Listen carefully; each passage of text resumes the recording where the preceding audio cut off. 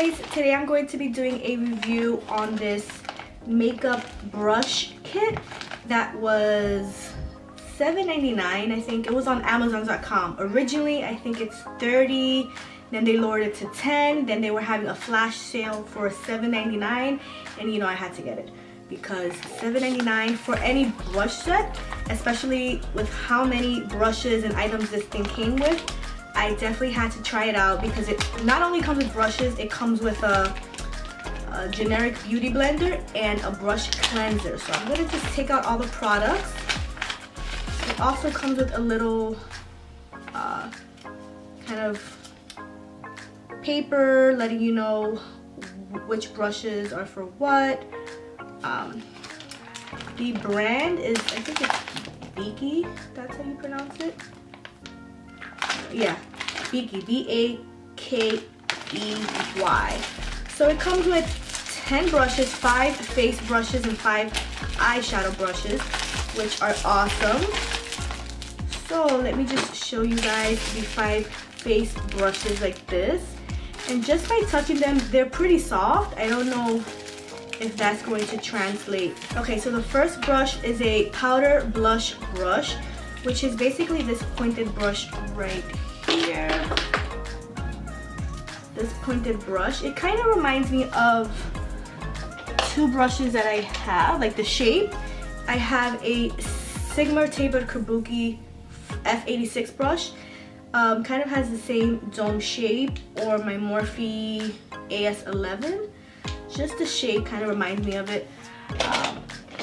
The next brush is, let's see, Precision Face Brush. So it's kind of like this, just with a little slant on it. This one is supposed to be for liquid or cream products, to flat areas of the face. The powder blush brush is for placement of concealer in harder areas to reach, such as the nose and the eyes. Let's move on. Then we have the face powder brush, which is similar to this one in the sense that they're slanted. So this one is just a bit more fluffier. This is blend mineral products onto the skin, so I guess for powder. The last 2, I have a blush brush, buff cream blush or bronzer onto the skin. So this one is just a bit more fluffy as well. And the last one is a flat top buffing foundation brush. So I love buffing brushes to get product onto the skin. To buff product onto the skin, I usually use my Real Techniques buffing brush. Just put them side by side. Just off the top, I think that the Real Techniques brush is a little denser than this one. This one is a bit more flimsy, so I would be interested in seeing how this applies product onto the face. So these are the 5 brushes for the eyes. And none of the brushes have names or numbers. They're just, you know, plain generic black brushes with the metal things. They're pretty stuck on there, so you know, I don't think these, you know, will fall off. Well, hopefully, I hope they don't fall off. So these are how they look. It says one is the eyeshadow brush, angle flat top shadow brush, flat top shadow brush, blooming brush detail powder brush, and a blooming brush. So it's gonna be hard to let you guys know which brush is which, just because they're so similar. But this one off the top, I can already know this is the flat top eyeshadow brush. So yeah, this one is a pointier brush. I would probably use this to get product in the inner corner of my eye or even on my waterline. This one and this one, they are at an angle, so I guess this could be good for crease area.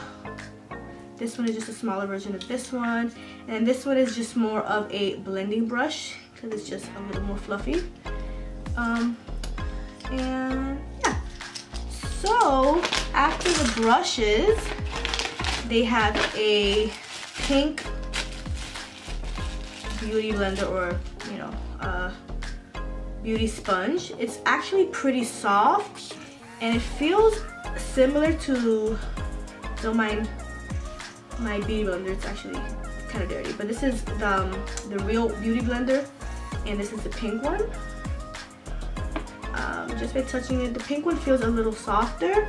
Again, I don't know if this means that it's going to apply the product good, how much product is it going to absorb. That's what I'm interested in knowing, but it feels pretty soft. And the last product in the bag is this. So basically this is something that you put on your fingers when you want to wash your brush, wet the brushes, put soap on them, and then you scrub them like this. So I'm just going to be using MAC Frost Wing. This is how the eyeshadow looks. I'm just going to use any one of these brushes. I'll use this one. What the heck? Okay, so just off the bat, this brush is not good for applying eyeshadow because it's just so flimsy. I'm just gonna go in with a flat brush just to pack the product in, and I'll use the other brushes to blend. Okay, so that is on there. I'm going to be putting MAC. This is, it's Snowing. It's another kind of holiday, I guess, limited edition eyeshadow.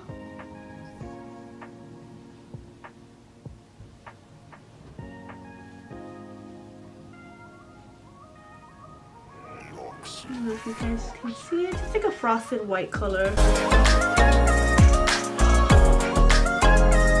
I'm going to go in with MAC Mulch, a velvet eyeshadow. I'm going to put that, I'm going to be using this brush right here.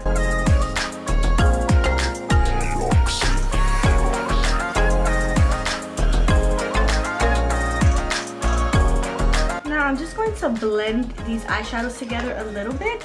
I'm going to be using a color from my Anastasia Beverly Hills Stamina palette. I'm going to be using Bengal. Again, this is just a very simple eyeshadow look. I'm not, you know, being too perfect. I really just want to see how the brushes work. I like this brush as well because although it is fluffy, it is dense, if that makes any sense. It's fluffy, but not so fluffy that it spreads the product everywhere. So I like this if I want to blend the product, but I don't want to blend it too much. I'm going to be using this flat angled brush again, back into my Stamina palette, and I'm going to use a little bit of black. I'm always scared to use black just because I don't want to end up looking like a panda. But I'm literally just going to use this eyeshadow right here. It's called Noor. It's a little boop. That's it. That's the only product I'm going to use, just to darken up the corners a bit. Oh my god, you already see how much product that. Okay, we can fix this. Okay, let me blend for my life now. So first impressions on these brushes, I actually do like them. I think that they are good quality. If I compare these to like just my regular Coastal Scents brushes that I buy for blending, I don't really buy expensive products for my eyes just because I feel like, you know, as long as it does a decent good job, I mean, I'm okay with it. And they feel very fluffy in terms of shedding. I don't, you know, just by plucking them, they don't shed, but all synthetic brushes eventually are going to shed, I'm assuming, especially after you wash them a few times.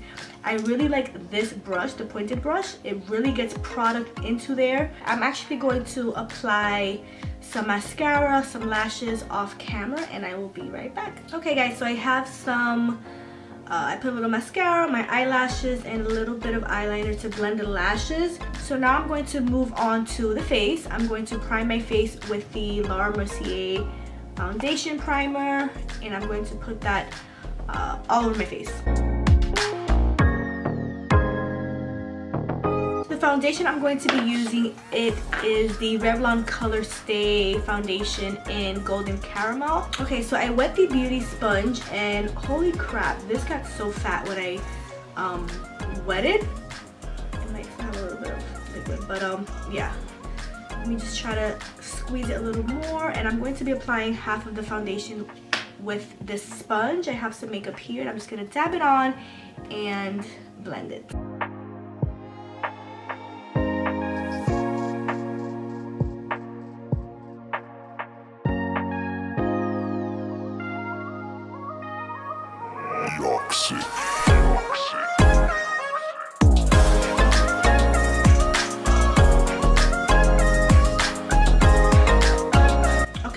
half of my face is blended with the foundation. You can kind of clearly see. The reason that this is much lighter than my forehead is because my body is lighter than my face. So when I wear foundation, I pick a lighter foundation and I match it to my neck, because if I match it to my face is going to be very dark and my body very light, which is how it is naturally. So as you can see, it did apply the foundation evenly. Let me just show you the sponge. It absorbed some of the product. I feel like for some reason my foundation is a bit more sheer when I use this sponge. I don't know if you guys think that's a good thing or a bad thing,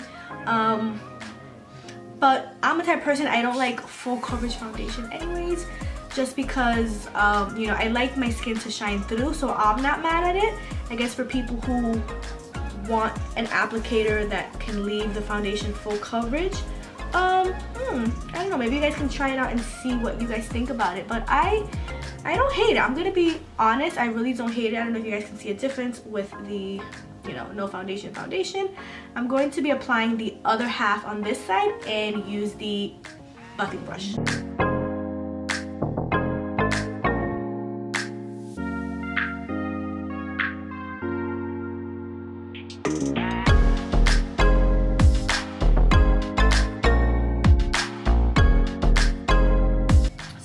How the brush applied the foundation. I might be a little biased just because I always use a beauty blender if I ever use foundation. I feel like it's quicker, it blends the product more seamlessly, but it didn't do a bad job. I will say that it's not as dense as I hope a buffing brush to be.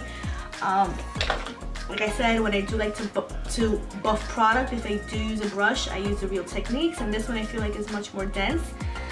With this one, I felt like the product moved around a little bit more than I liked, especially under here and around my nose, but it got the job done. And again, for the price point, I feel like I can't really complain that much. If this was like a $15 brush or something, then I might be like, oh, okay, you know, I might be a little bit more critical, and you know, but I feel like, I don't know if you guys can tell the difference on camera with the application. One thing I noticed is that I felt like, just looking at myself, I felt like this side of my face looks like I have less product.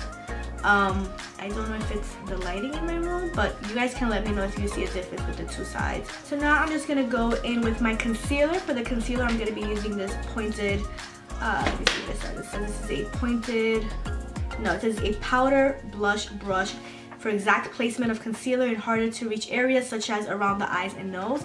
I'm gonna just be using this for concealer under my eyes. I'm gonna be using my NARS Radiant Creamy Concealer in Biscuit, and just to highlight a little bit more, my Maybelline Fit Me Concealer in 25 Medium.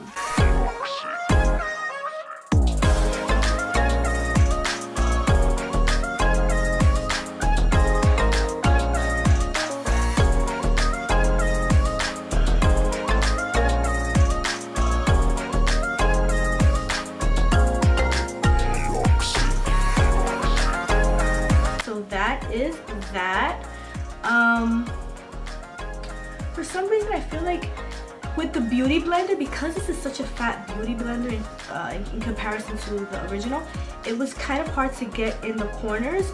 I love the, you know, original beauty blender just because even when it's wet, I can really squeeze it and get in the corners, as opposed to this one. It is just, it has a point, but it's so fat, it's very hard to get right in there. But it did blend out the product pretty quickly. With this one, I don't know, I'm not a brush person. The brush is a bit hard on the face, I guess, to blend. I feel like I have to like really get in there to blend, but it's good because it's pointed and it can get right in the corner where this little guy couldn't get. I'm going to be setting my concealer with, of course, my Sacha Buttercup setting powder, and I'm going to be doing that with the beauty blender, the fake beauty blender, because I usually set when it's wet. This is kind of a new thing that I started doing. I heard it works, and it actually does when I use the actual beauty blender. So I'm going to take a little bit of product here and set one eye and see how it comes out.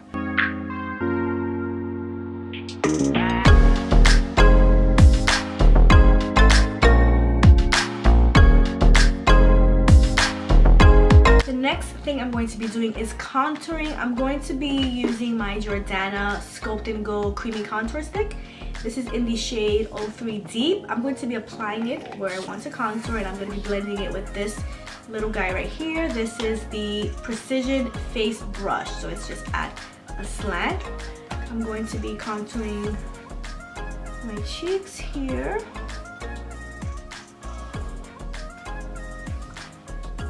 Cupid's bow under my chin, a little bit here, and on my forehead because I have a really big forehead. I'm just gonna put a little bit on the sides of my nose. Okay, let's see how this guy blends. Again, half and half with the beauty blender, half with this. Let me just do this side.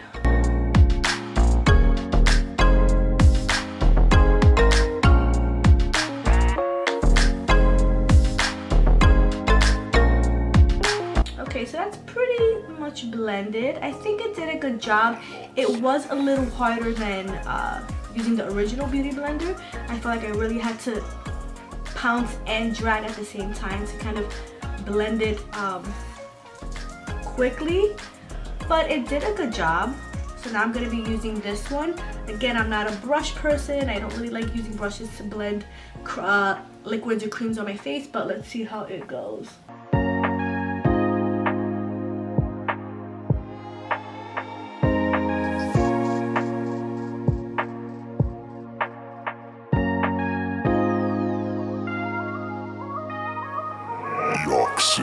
Okay, so this is a side-by-side comparison to how it blended it. I don't know, for some reason I like the finished look of the sponge better, but you know, if you see me walking down the street, I doubt you can really tell a big difference. It applied the product pretty good and I like it. So I'm going to be setting that cream contour with a powder. I'm going to be using the face powder brush and my Wet n Wild Mega Glow contouring palette.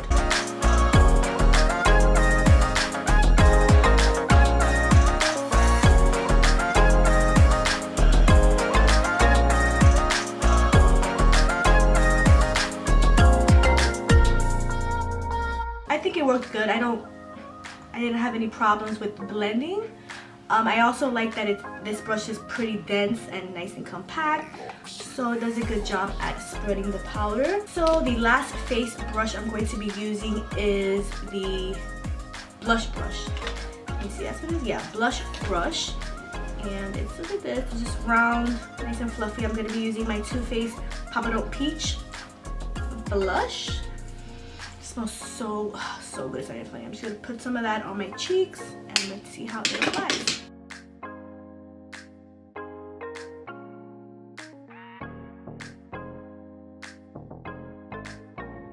So I'm just going to quickly highlight my face. I'm going to be using the Carly Bible palette, my favorite highlighter, which is this shade right here. This is a Coastal Scents fan brush. I'm just going to be highlighting my cheekbones.